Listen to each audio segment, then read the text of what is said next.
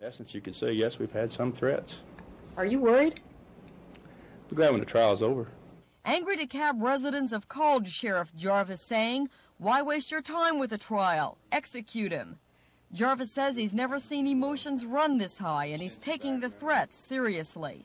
6 sheriffs now surround the 21-year-old defendant as he enters the courthouse. Everyone entering the courtroom must pass through a metal detection machine. U.S. Marshals have been called in to give security advice.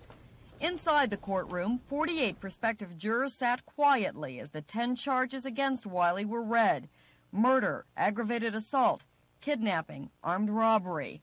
But they gasped when they heard the graphic description of the sexual abuse committed on the 2 women.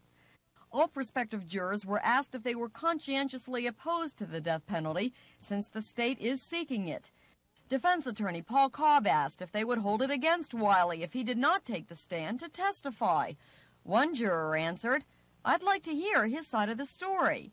Cobb: "But he doesn't legally have to, and you wouldn't think he had something to hide if he didn't take the stand, would you?"